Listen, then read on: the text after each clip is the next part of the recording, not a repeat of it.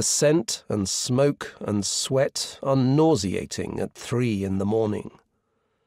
So wrote Ian Fleming in the opening sentence of his first novel, Casino Royale. Although the setting was an upmarket gambling den, when Fleming bashed out these words on his Triumph typewriter in 1952, he was thinking of the Second World War, which had finished only 7 years earlier. He was then Commander Fleming, Chief of Staff to the Director of Naval Intelligence, and knew a thing or two about all-night stints in military operations rooms. Casino Royale was all about Fleming transferring his memories of military risk-taking to the roulette wheel. What you are about to listen to here is Julian Whippy's oral history of a more modern military adventure.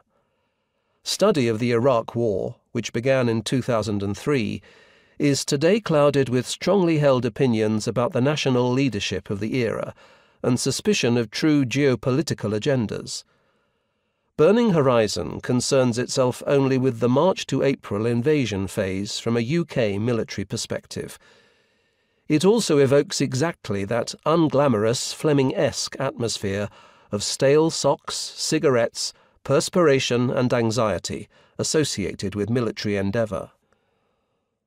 On a cautionary note, this volume is not about the politics of the decision to invade Iraq, nor about the subsequent occupation.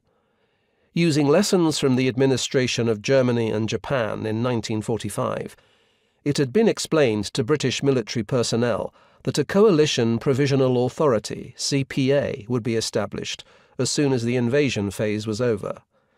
Its purpose, with the US-led Office for Reconstruction and Humanitarian Assistance, ORHA, was to act as a caretaker administration in Baghdad until a democratically elected government was in place. The CPA/ORHA would employ Iraqis and retrain their institutions, such as the police and the army, to swiftly put the country back on its feet. Thus, those taking part did so in good faith.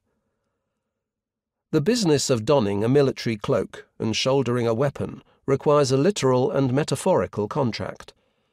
The latter involves the state undertaking to pay, clothe, equip, and feed you, and see you will come to no harm, and if you do, to mend you for as long as it takes.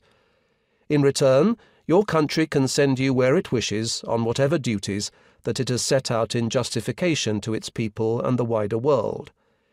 In effect, by serving your country, you are signing a blank cheque of unlimited service that might result in your death.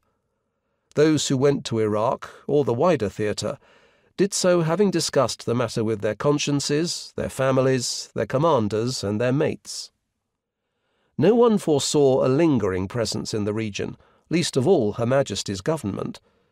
Due to the coalition's failure to re-employ the disbanded local army and police forces, tens of thousands of angry, unemployed young men, guided by outside actors with their own agendas, took to the streets that summer and fomented an insurgency.